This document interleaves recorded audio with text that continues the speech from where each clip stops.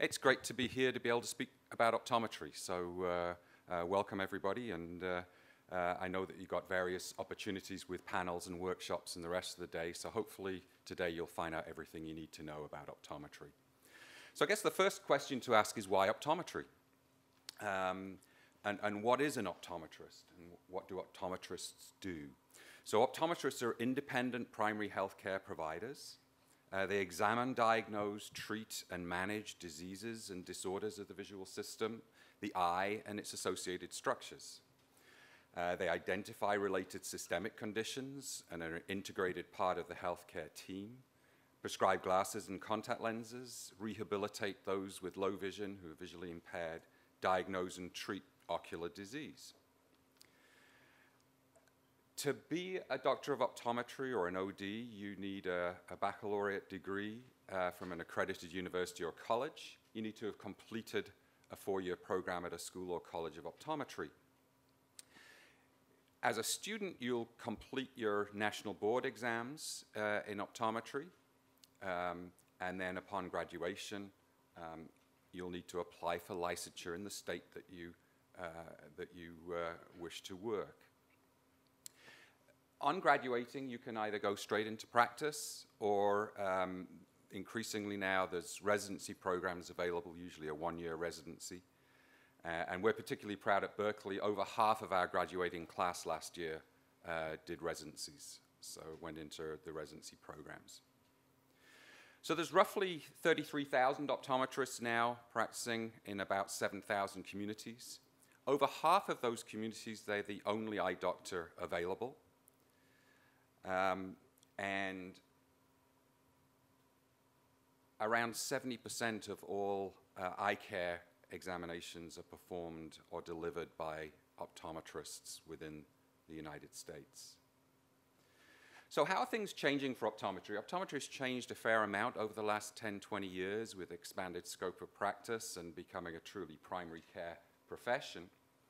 But, you know, for primary care clinicians, the future is looking very good. There's going to be lots of demand. And this is really why the increase in population. If you look at the over 45s between the year 2000 and what's estimated in 2020, we increased from 34% of the population to 41% of the population. So that's going from 98 million to nearly 140 million. So over 40 million more people in the 45 and above age group. And why does that matter? In that most of the eye problems really start after the age of 45 in terms of things like reading glasses. 45 is the age where everybody, even if your eyes have been normal to that point, requires reading glasses. And a lot of problems like diabetes, macular degeneration, glaucoma that affect the eye usually start after this age. Obviously, there's a lot of childhood problems that we deal with too, but really this is the population that can drive the demand. So there's certainly going to be a growing demand for the services of optometrists. It's estimated over 200,000 Americans will develop macular degeneration, or develop macular degeneration at present. That's expected to double by 2020.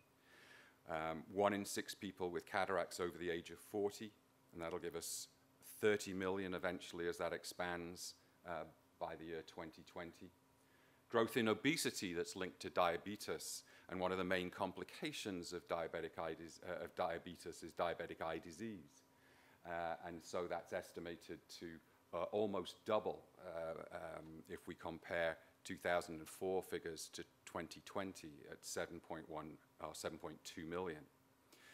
Glaucoma, the area that I have a particular interest, we responsible for around 7 million eye visits a year, and that's estimated to jump to 10 million by 2020. And you can see the pattern continuing here in terms of things like low vision and blindness, and the demand for those services increasing 67% as we go from 2004 to 2020. So there's a lot of demand, or pent-up demand, as the demographics of our country changes and we get older. You'll see in terms of the role for disease management and how that's changing over time. What you're looking at in the graph here is the increase in the number of scripts written by optometrists over a period of time between 2004 and 2010. These numbers lag behind a little bit, but you can see that almost exponential increase in the let me just check this connection here. Okay, where were we? Right, huge increase again in the number of scripts being written. It's estimated that optometry will keep on increasing numbers. We're estimated that there'll be 36,000 by 2016, but that actually may be short of what may be required with the increasing and aging population. What's interesting, though, is the changes in model in medicine and residency and fellowship training within ophthalmology. That the rate at the moment for retirements within ophthalmology is 600 retiring ophthalmologists a year, but there's only 450 residency places. So in actual fact, ophthalmology is reducing numbers and becoming more of a specialty training. So in the era, if you like, of general ophthalmology is reducing, that most ophthalmologists training now are specialists, either retina or glaucoma anterior segment. And that changes the sort of practice demands and style and management and creating this vacuum that optometry is now there to fill.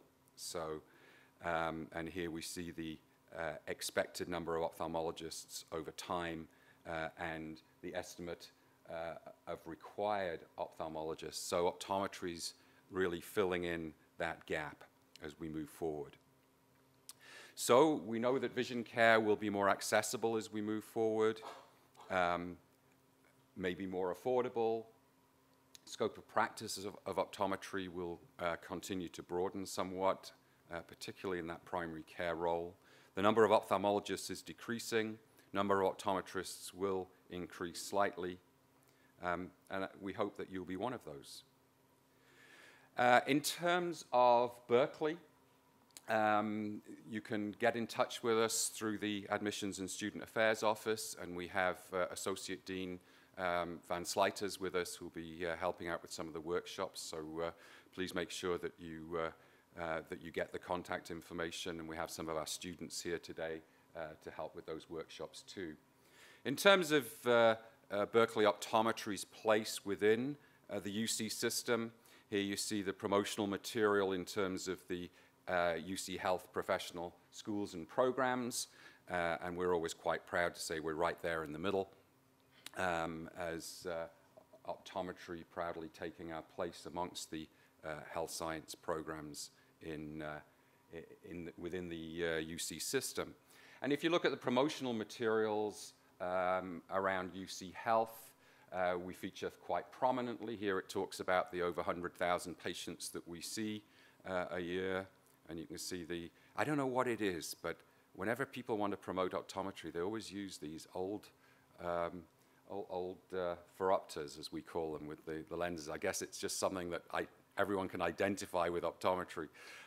But we're having troubles with this HDMI connection. That's the second time it's gone out. Oh. Is it the other end?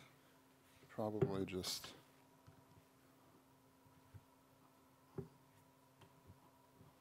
Okay. That's... How many slides did you have left? Yeah, there's quite a few. Oh my goodness.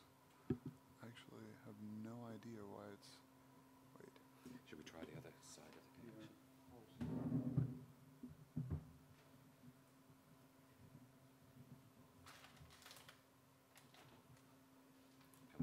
Can't find the VGA. I feel like the thing actually just turned off. Mm-hmm. Did the projector just... It looks like it's off, yeah. Yeah. Perhaps somebody next door is turning them off. Well, look, I'll just keep talking because you know you've got tight schedules while they're trying to fix this. What I was planning to show you was that we're prominent within the promotion of the health sciences, both in terms of community impact and health innovations. In terms of our new intake of students, just to give you a bit of a background as to what happens at Berkeley. Last year we had 256 applicants. We gave 114 interviews. 82 people were offered places. 3 people were waitlisted. 2 of those were admitted.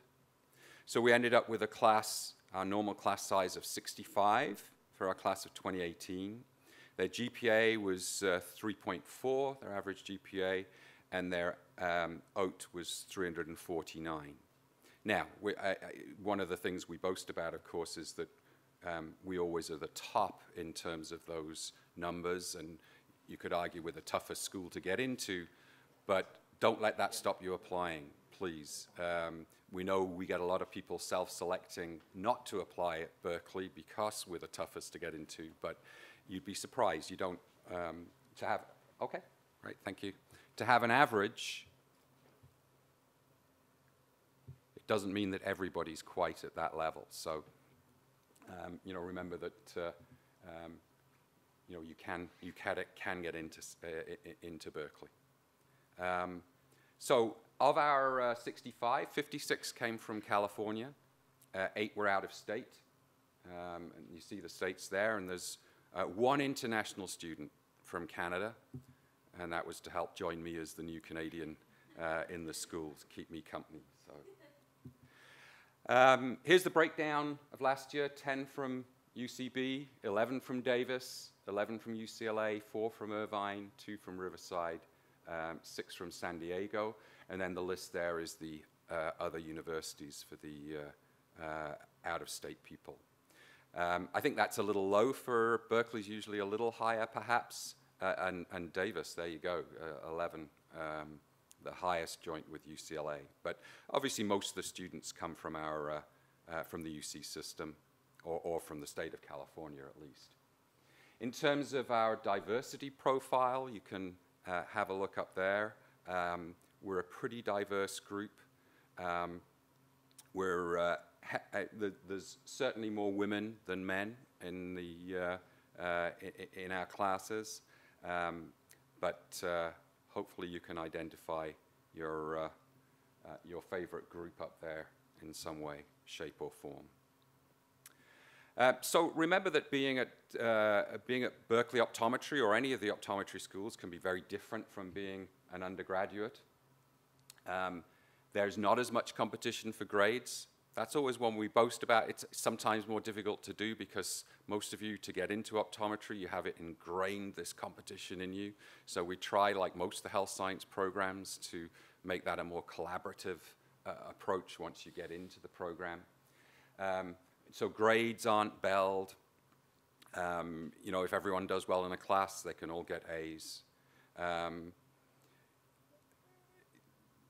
If you achieve a class average, you'll get a final grade of a B+ or an A-. And it is very unusual once you're in for people not to graduate. It does happen occasionally. You all go through the same schedule, and you're highly scheduled. Again, just like any of the professional schools. And every course is required. You don't have many choices. Again, much more emphasis on student-driven learning. And collaborative study is a requirement. There are plenty of classes where you have to work in a collaborative way. In terms of Berkeley, again, what are our advantages? Well, one, obviously, is the campus. Being a newbie there myself, I mean, it's an absolutely beautiful place to be. Of course, academically, I think it's well known that Berkeley is one of the top universities in the world. And again, this year, we were voted the top public university in North America. So we're very proud of those traditions. And tradition is another important aspect of Berkeley. We're just celebrating the 50th anniversary this month of the free speech movement. There's been all sorts of things around campus, looking at that and celebrating that. So there's a tremendous history. There's a tremendous culture of arts and sports. Go Bears! So you know, we're very proud of the culture that it brings. We feel we have a very fair interview process. Everybody's interviewed on the same day. We now use MMIs as part of that interview process. You'll get to meet other students and staff.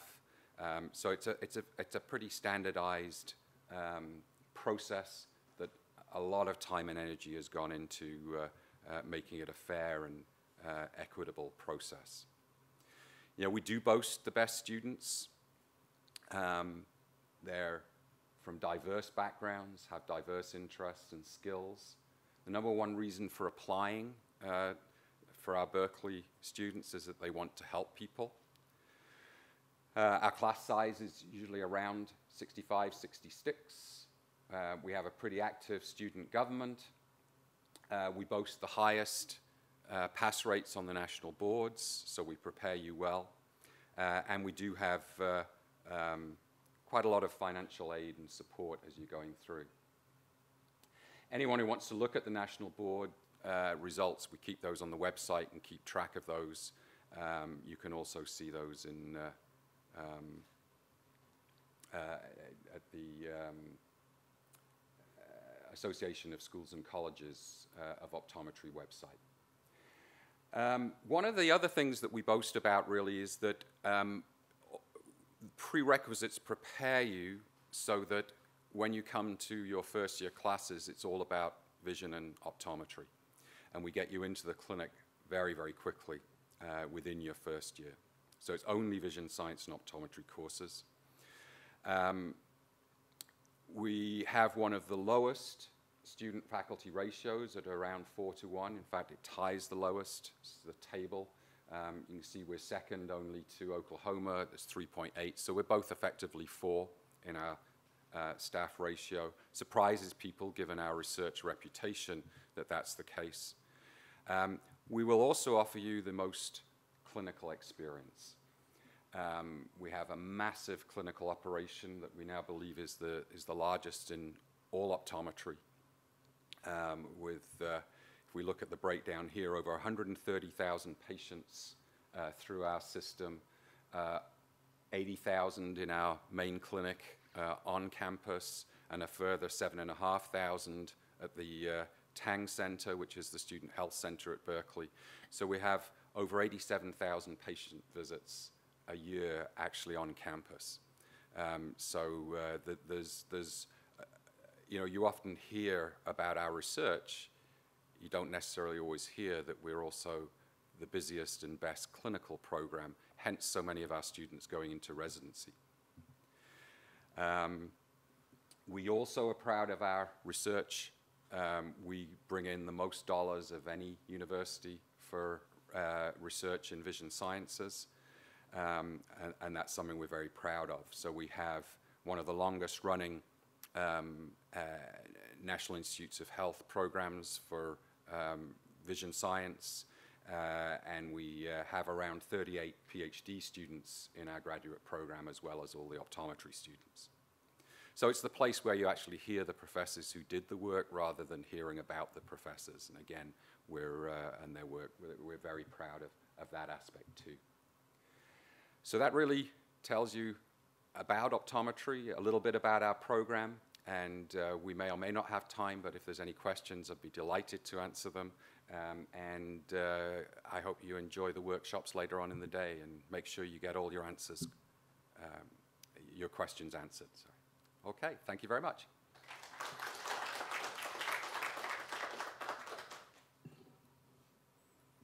Do we have time for questions now, or do you need to move on the program? Okay, any questions now?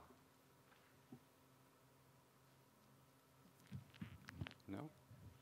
So why is the application deadline a little bit different for Berkeley than the other schools?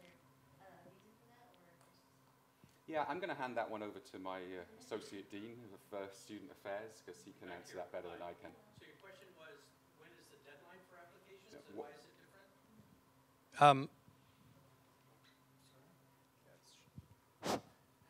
As the dean mentioned, we're the only school that does not do rolling admissions.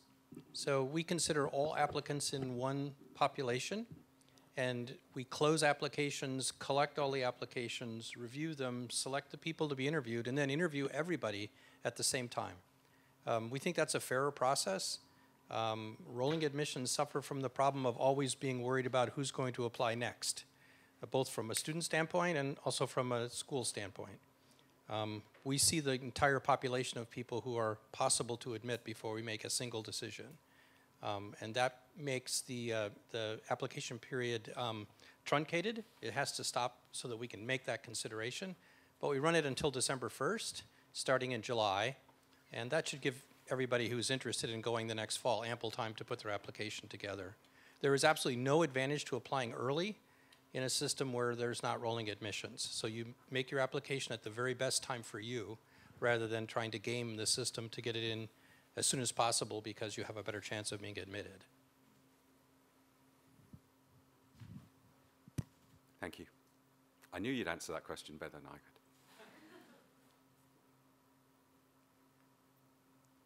Okay, no more questions.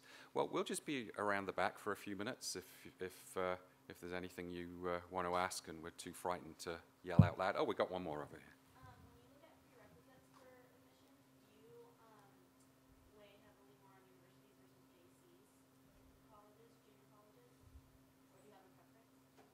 Again, I don't believe so, but Rick, do you want to just confirm that for me, or? So, no. The short answer to your question is no. We give equal weight to courses that you take, let's say, to community college, but are acceptable in the UC system. So we don't second guess. If you're a Davis student and Davis says it's fine, we'll say it's fine too.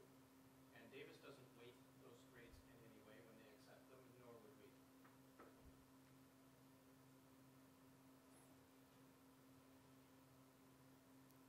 Okay. Well, thank you very much, everybody. Look forward to seeing you at the workshops. Okay.